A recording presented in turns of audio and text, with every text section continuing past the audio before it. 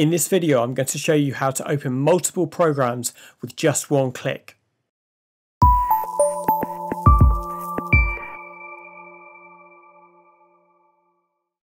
There are 3 easy steps we're going to go through to open multiple programs with just one click. First one is create a batch file, second is create a shortcut, and third is add that shortcut to the start menu. One quick tip before we start is it's really good to go and file all your automation files, including your batch file, somewhere really easy to find. For me, this is just in my documents folder, and then I created an overall folder called automations and stored them all in there. Okay, so let's get into it. First thing is I've got a folder ready inside my batch folder to actually save all the batch files that we might create for this tutorial. Next, open up your favourite notepad editor. For me, this is Sublime Text, or you can just use the Windows notepad. This works just fine. First step I take when I create a brand new batch file is I'll actually go and create a blank page and save it instantly. Then I know it's actually set up as a batch file right from the start. And you're going to know that by opening the folder you've saved it to, and you can see the icon is those gear symbols. That means it's definitely a batch file. So we're ready to write some commands. First thing we always do in a batch file, first line is we type @echo off. This basically stops the command line popping up when you execute these shortcuts. Next thing is we'll go to the next line, that means it's a new command, and we'll type the word start in capital letters. And this means that we're going to start a program basically. This is the command start a program. The next thing we need to do is go and find the exact name of the exe or application file.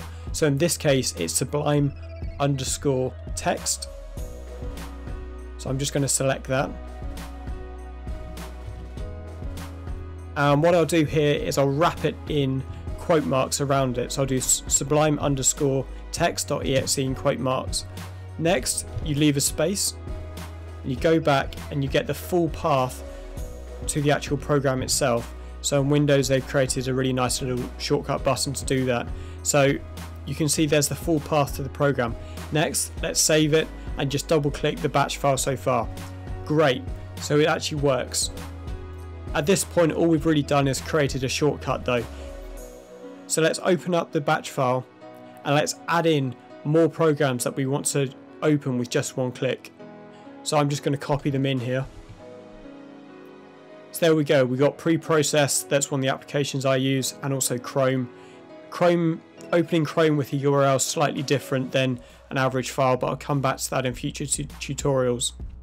So there we go, I've got the shortcut that I want to, all the programs I want to open in shortcut basically now.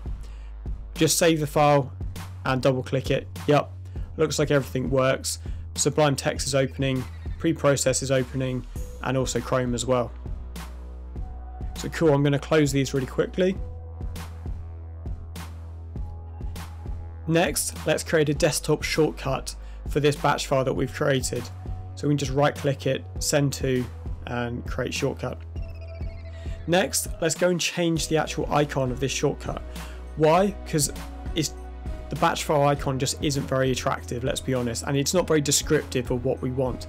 So in my case, I'm just going to open up the change icons area. I'm going to choose this folder, but you could actually browse to somewhere else on the computer and find an icon you've created or another program icon. Hit apply and then OK, and you can see that's changed. Next, we want to add this into our start menu, so this is step 3. To do that, we just need to go to the start menu folder, and you can see a shortcut to it on screen. So we'll drop that shortcut into the file explorer, and you can see that these are all of the programs and folders that we have in our start menu.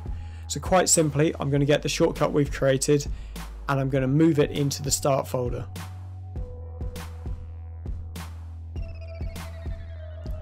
Next, let's open the start menu and we can actually go and see that shortcut in there. So we'll scroll down to W, and there it is. One problem is it's not a very nice name to look at, so let's name it something that's more relevant to the actual task it's performing. So in this case I'm just going to do open dev programs.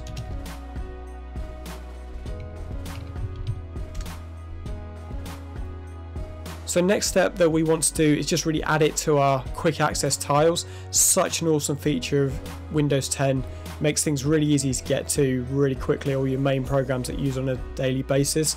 So you just right click the program you want to pin it to the start menu, and then just drag the tile wherever you want.